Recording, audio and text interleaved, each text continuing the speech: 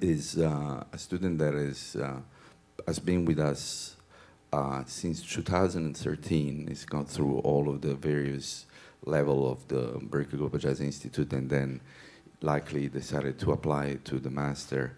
And is really one of those students that is extremely part of the family of our group, and he has been contributing a lot, not only here in the school, but in many trips that we've been going throughout the years. And is one of those students that his energy has kind of reverberated around all of the community, and we're extremely proud of him. And I would like everybody to welcome Noam Israeli on stage.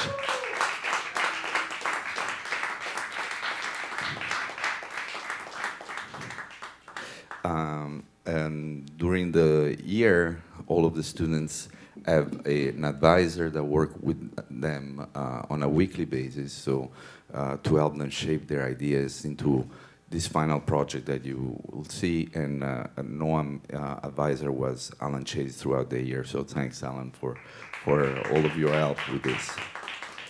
And the title of the presentation is Andalusian Music and Music from the Maghreb. Maghreb. Yeah. Noam, get it. Thank you. Good morning. So like Marcos said, I'm gonna talk to you today about my project for this program.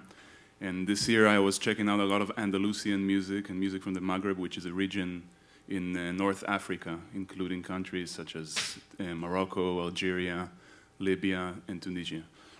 And before I begin, I wanna thank again Alan for all the support throughout the year. Thank Marco and Danilo and all the BGJI teachers, the faculty, and thank Camille and her team, and Enrique. Thanks for coming, being a huge inspiration on me. And okay, you must be wondering why I chose this as my subject for my final project. So,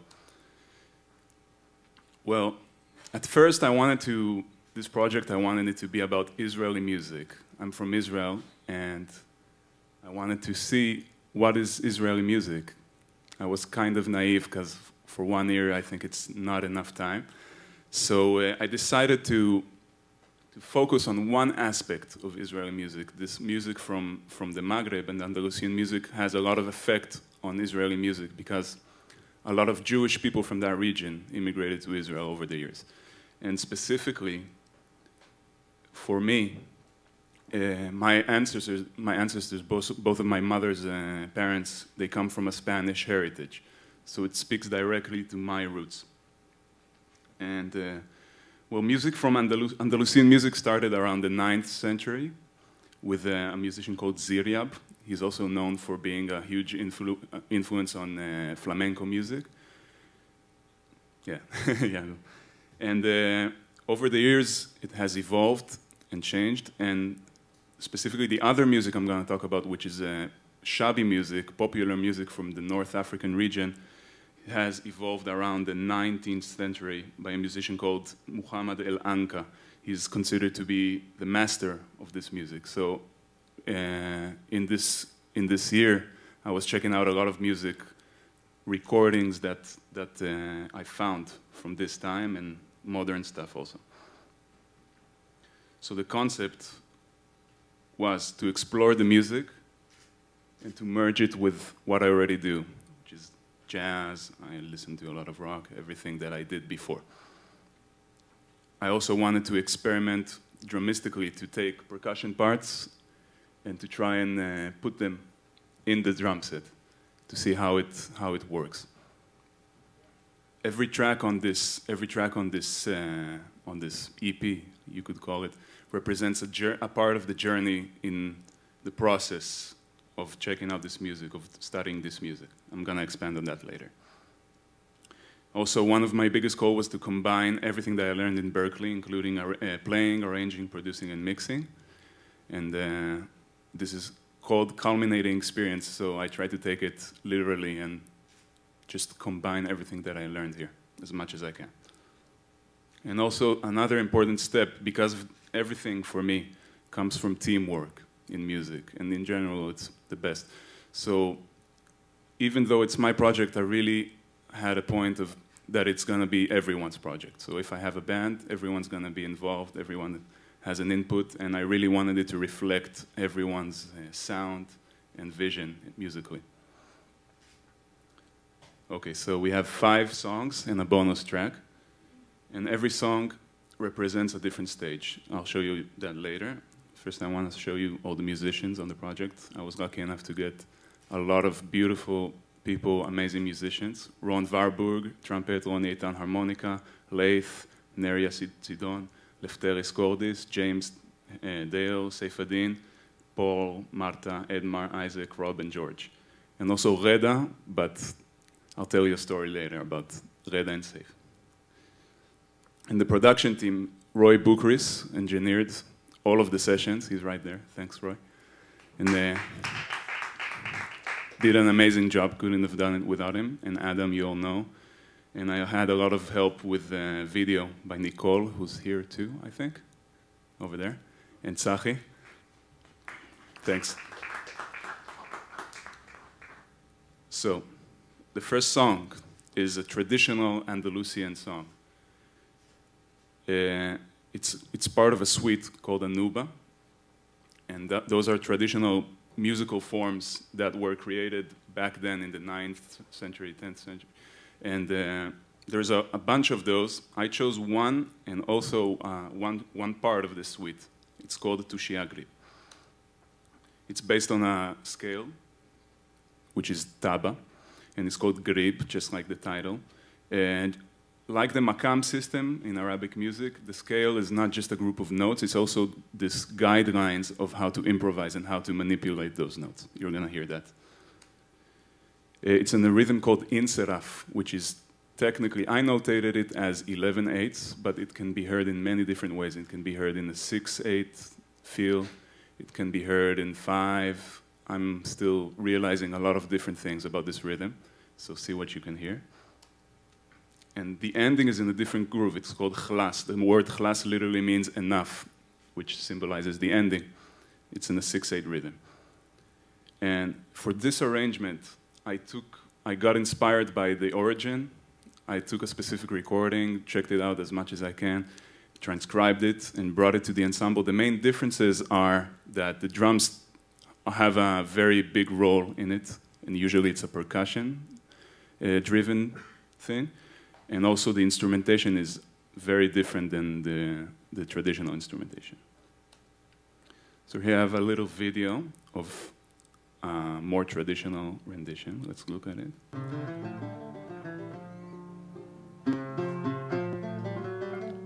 This is called an istikhbar, the solo in the beginning of the piece.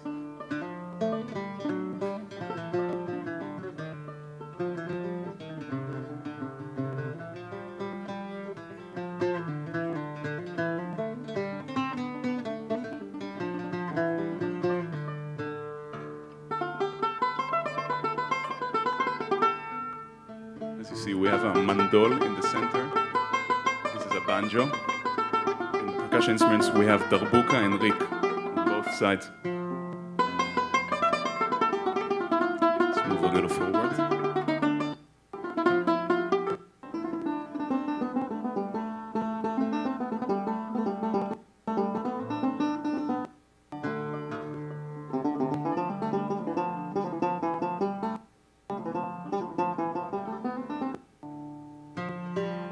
This is where the melody starts.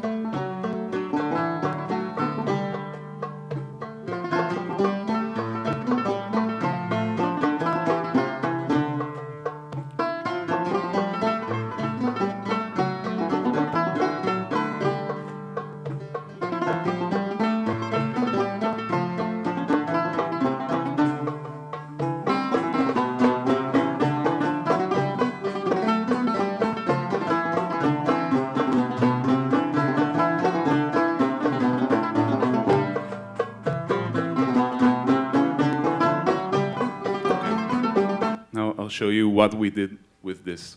So originally I'm supposed to have another solo section in the beginning, but a friend of mine called Reda, he lives in Paris, he recorded just 2 days ago and for some reason couldn't send it over yesterday, so it's not on the track yet, but it's going to be. And so for now, the beginning is going to sound empty.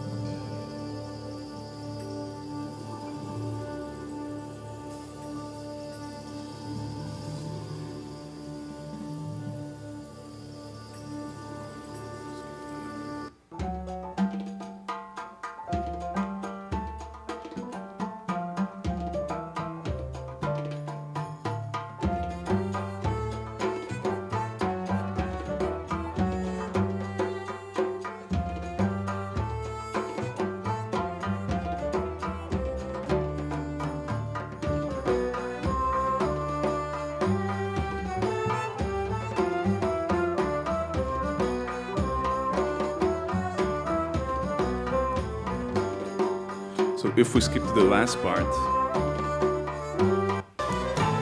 you can hear this groove called chlas that we talked about.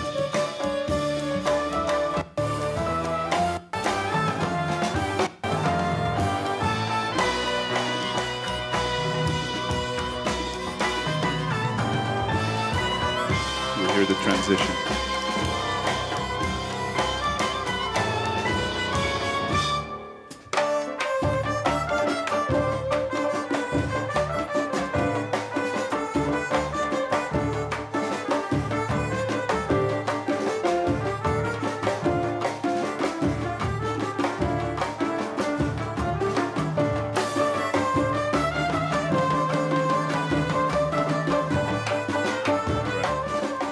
So this piece for me in the journey of studying this music represents tradition, going into tradition and getting as close as I can to really realizing what they did.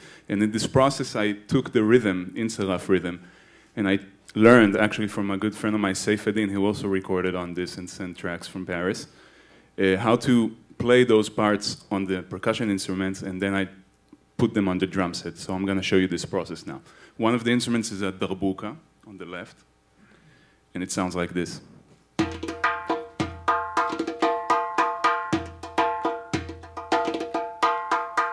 Another traditional instrument is the rik, sort of a tambourine, but a little different. It sounds like this.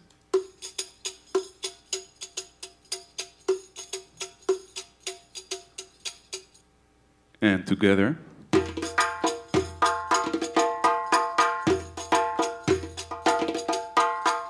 And all of these recordings are by my friend Seyfeddin, by the way. And this is the drum set version of what you just heard.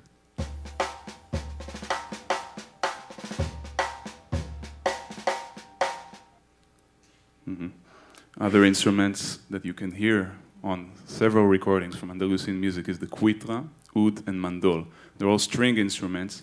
The oud is the most famous of them all. Very, very common in Arabic music all around. Quitra is considered to be very traditional for Andalusian music. And mandol is considered to be more of a popular instrument in Algeria, used to play the shabi music, the folk music that we're going to introduce next. Actually, not next, after this one. So this is the second song, Shnei Shoshanim, which means two roses in Hebrew. This is my origin, basically. I chose a song that I love a lot from Israeli culture and tradition. I arranged it for a band of great friends and musicians. And it was written a long time ago, I think, in the 30s in Israel. And the story about how it was written is interesting. They were sitting in a coffee shop in Tel Aviv, and a lady came and sold some roses. And one of the composer's wife, she bought 2 roses, and she asked them to write a song about the roses. And this masterpiece came out. This is the lyrics. I'm going to skip it because it's here too. Here is a version by a very famous Israeli singer called Shoshana Damari. על שני השושנים.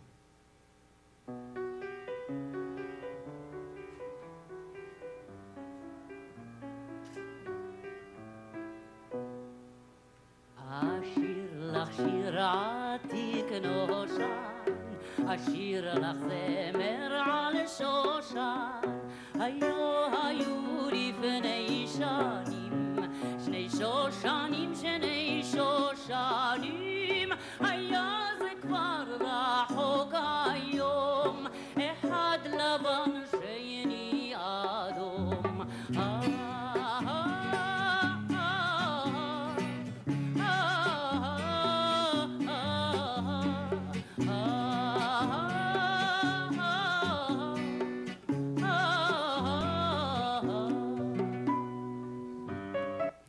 And now, a small video of what we recorded.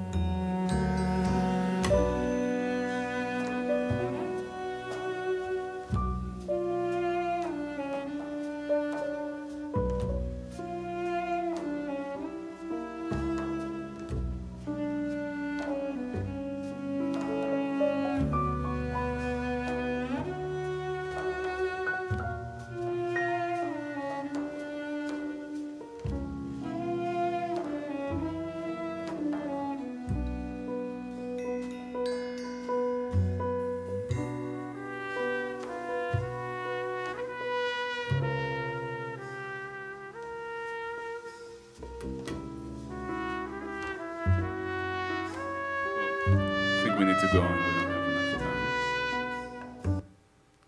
So the next song is the first combination that I try to make between what I do and also the music that I'm studying. And it's called Lala Fatima. It's a popular Moroccan song written and composed by Hamid Zahir in the Shabi style. And Shabi literally means pop, folkloric music in Algeria. But it's also, there's a different styles in all of North African countries. Every country is very influenced by each other, but it sounds different than each other. It's influenced by Andalusian music, and it's by African music of the native people that lived there, and by Arabic music originating in Iraq, in Baghdad. Yeah, another point to make is that Shabi music is also very, very popular. Not very popular, I would say, but it is continued in Israel, and a lot of people play it. It's not like Rihanna or something, but there are orchestras in Israel playing this music, and a lot of Jewish communities from that area, they kept this music going and brought it to Israel. That's why I had the chance to study with a lot of people there. I'll show you a little bit of the original.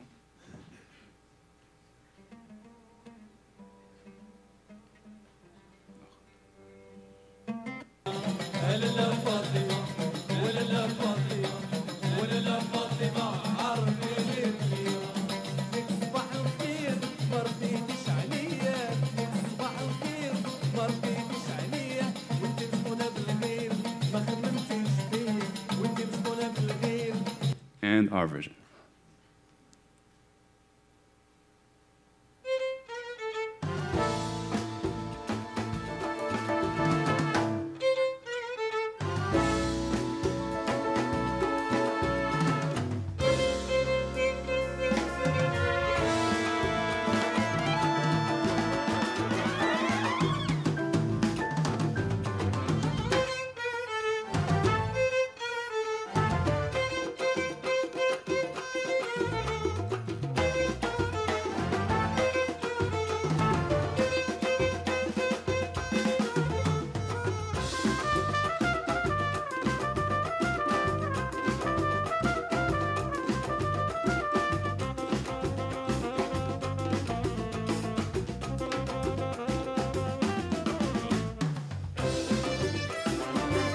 have to keep going.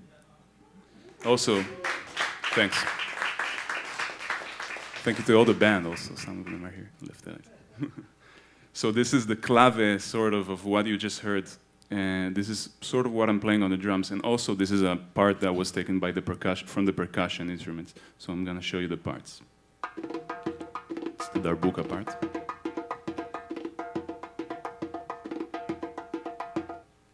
And the rik part.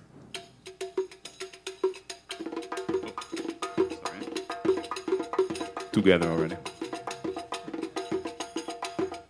And then the drum set. Ah. Sorry, technical difficulties.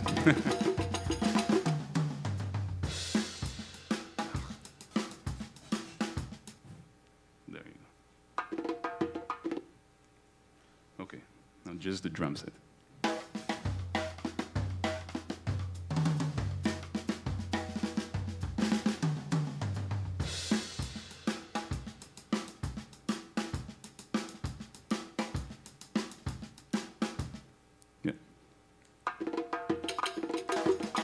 Sorry.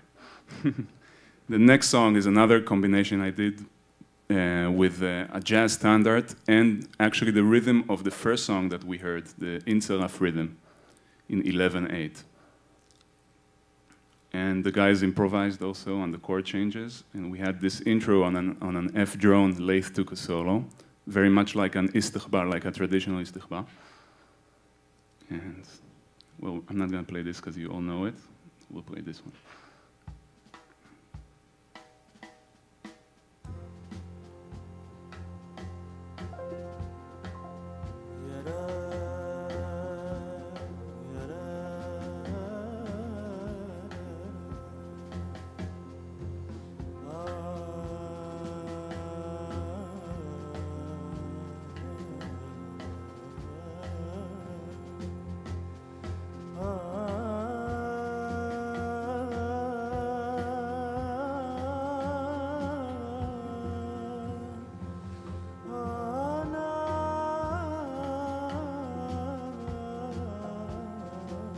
Skip a little forward so you can hear the melody.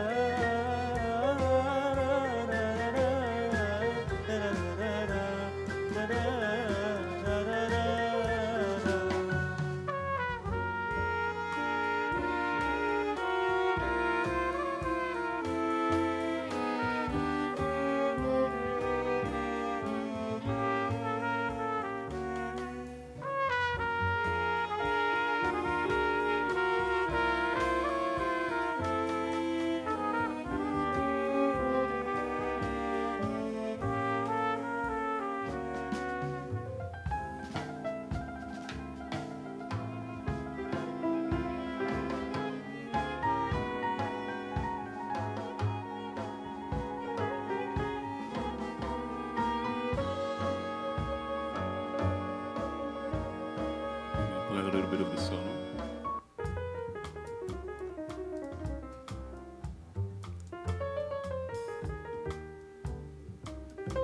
I'm on the maximum volume here.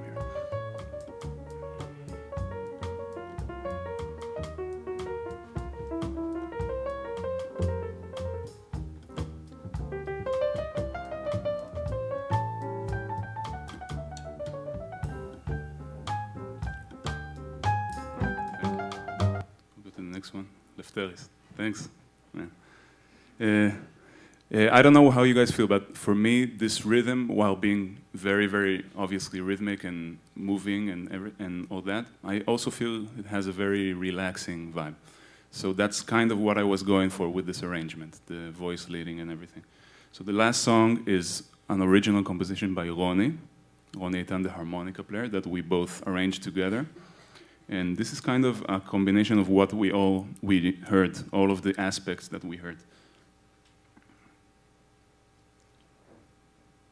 Also starts with his solo. Istighbar. It's in a taba in a scale called Ramel Maya.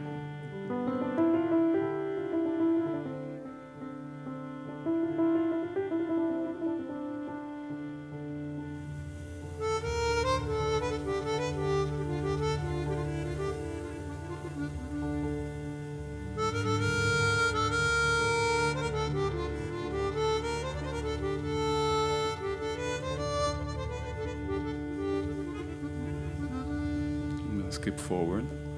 This piece is pretty long.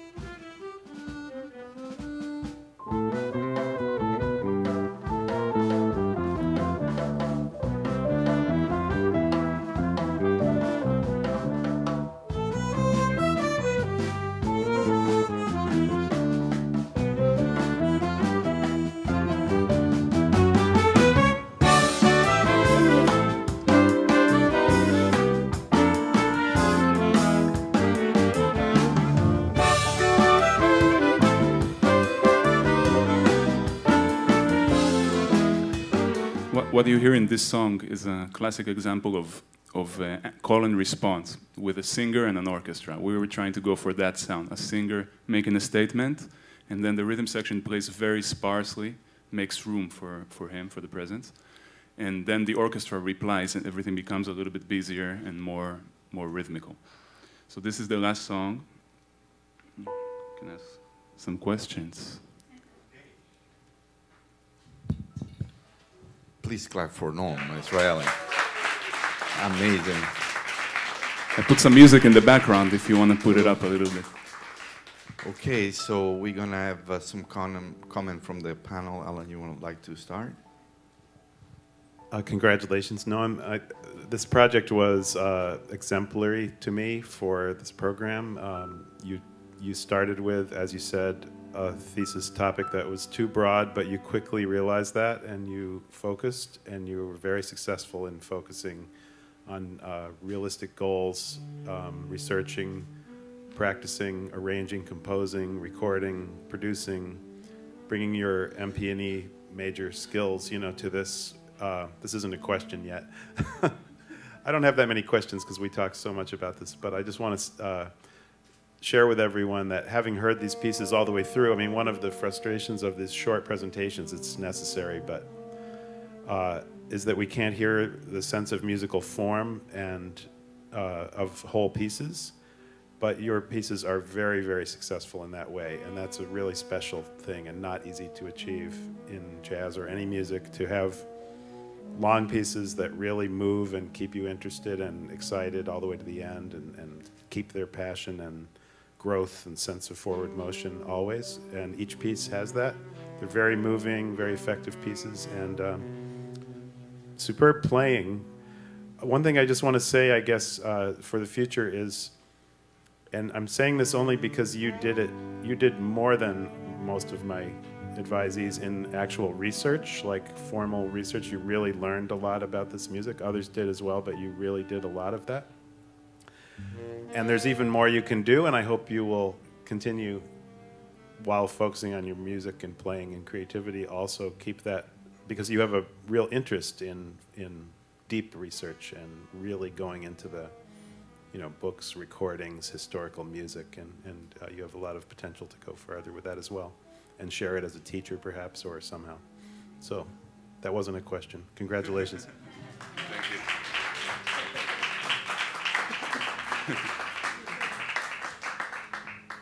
Echoing that, congratulations too, Noam. Excellent work.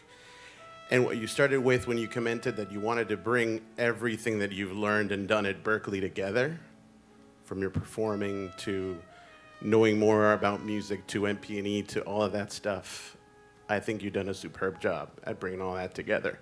And the standard of the performing, the musical content, the mixing is excellent. So I just want to, because we've been in so many classes together and it's been so intense for both of us, I just want to take 2 seconds and clap to that. Excellent. So one of the things that I wanted to underline is that seeing your presentation, I can see that there's a depth and a wealth of knowledge that you possess on the music that is very impressive. And to me, it's not only impressive, I also really enjoyed that it's inviting for me to know a little bit more about all this stuff. If there were areas to underline on things that could be improved, I think obviously, as Alan stated a moment ago, it's a very short presentation, which doesn't leave a lot of space for us to be satiated. But one of the things that I kept sometimes when I didn't feel satiated, the thing that I kind of wanted most was, because you and I have had the chance to have so many just personal conversations that start on content, but then develop into our own personal views on what that is. That's kind of what I wanted a little bit more of, you know? That yes, there's all of this knowledge, but what do we do with it? And you're doing tons with it. I just wish that maybe that could have been distilled into something that was a little bit more in the presentation. But aside from that, everything else was great, so congratulations again.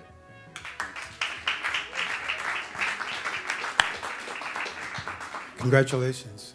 Beautiful result. I'm wondering a little bit about the process for you of translating the ethnic instruments to the drum set. What was that process like for you? Were there challenges? Was it easy? What was your process in doing that? Well, it wasn't very easy. I had a really good teacher. I had a bunch of teachers, but one specific guy, Saifuddin Helal, who was here a couple of 2 semesters ago, and now he's in Paris. He was a great teacher. He's from Tunisia. So I was lucky enough to get the information from someone who grew up in that area. And he gave me, actually I forgot about this because of the time, but he gave me this drum. This is a bendir, and this is very popular in Moroccan music. He taught me how to play it, like stuff like that, you know. And he left it for me, and now he's in Paris. He sent me those tracks. So while he was here, but also on Skype, he gave me Skype lessons after he left. He taught me how to play this, and then I incorporated this instrument, for example, in my drum set. And the rest of the process is just listening to a lot of music, trying to figure out different ways of doing it. Some people did it before. There's a great drummer called Karim Ziad. He's Algerian who lives in Paris, I think. And he did very similar things, not in a similar context, musical context, but very similar concepts of drumming. So I just took as many samples from as many places as I could find, and, you know, practicing and figuring out ways. Another question. In your research, in your looking at different rhythms, did you find that rhythms were attributed to certain meanings or certain contexts? I mean, how much did you find in that realm? Well, in connecting to what I did with this project, the first rhythm that I introduced in Seraf, that comes from a classical context of people sitting down and listening and not so much socializing. It's more like a concert, like a classical concert. While the other groove that I showed, the Shabi groove, the 6/8 groove, comes from folkloric background, so more for dancing, singing. Actually, we're singing in that track, but we didn't really get to it. And furthermore than that, I didn't really get in too deep into it, but I plan to. But that's the main difference between those two examples. Noam. Yeah. Wow. My comments. First of all, I think that this project you put together shows part of you that I haven't seen yet. And the old production, the way you put this band, the arranging, the old concept is so outstanding to me. Like they said about your research, obviously so rooted into, you know, so much of things that are obviously you're passionate or felt passionate about, and definitely come through your music. I think that, you know, I want to praise this all what I see and all what you've done throughout this year. You always brought this soulfulness, class, and so much elegance in everything you do. And I think that the project really shows it in a way that I was very impressed.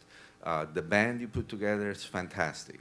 The playing is really, I really hope this is one of these projects that I really hope it can really go way beyond, you know, the scope of this presentation for your master. I think this is something that you really should continue.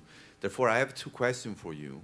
One is in line of what Carl asked you about the rhythm, folk rhythm to percussion.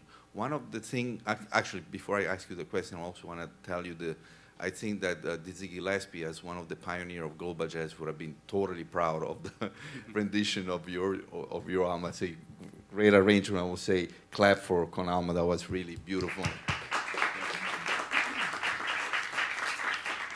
And that song, in a way, shows me how you put together the two worlds, the Andalusian music and your research with the jazz. But my question is, I haven't heard that as much in the other song, and I wanted, and maybe because, we just didn't hear, the whole thing, but to me it's a question, how in your mind you connect all of this research as with your jazz background and jazz drummer background. Did this something that you were able to, are you happy with the result? You felt like the two worlds were, getting together, or this was a challenge for you? Can you speak a little bit about that? Because we really didn't hear much of improvisation, and I'm just curious. It's because those songs are really long. That's why. I mean, like 7-8 minutes, and there are a lot of other sections that include a lot of improvisation and different grooves. And it was a challenge, and it's just the beginning. I feel combining and. Well, those elements are in me now, no matter what I do, I feel. So no matter what I play, I'm going to have some of that. But in this project, I feel like we took, as a band, elements from both worlds and put them together. And there's a lot of similarities in many ways, a lot of differences, but also similarities. And there's a lot of improvisation. I hope you get the I mean, I'm going to put it online eventually, and you're going to have a copy. I hope you get to listen to everything. Beautiful. And my second question then is, what's next for you? Like after, what would be your next project? Is this going to be part of something you continue? Hopefully, yeah. Or is this bringing new vision for you? Because you definitely tap into something here very interesting. Yeah, my personal project would probably be to continue this thing and check out more things, because it's huge. I'm just touching the surface with this music. And specifically for this band, I hope to keep working. We'll see where life takes us. Now it's an intersection, so things are changing. But hopefully we'll have the opportunity to keep playing together, because I feel like we've achieved a really good result with this band. Beautiful. Noam Israeli, guys. Right.